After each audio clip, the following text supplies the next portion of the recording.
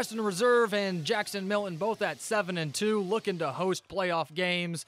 First offensive series, Western Reserve's Nathan Hemberger gets the big tackle for a 4-yard loss. Blue Devils' first offensive series now, Jack Darney takes this one 18 yards for the first down. They would later score in that drive. 8-0 Western Reserve, Luke Henning passes to Chris Pater for the 28-yard touchdown. Blue Devils now take a 15-0 lead. Same score first quarter, Isaac Burnett gets a huge tackle for a 9-yard loss. Blue Devils win 22-7, sitting at 8-2 and hosting a first-round playoff game.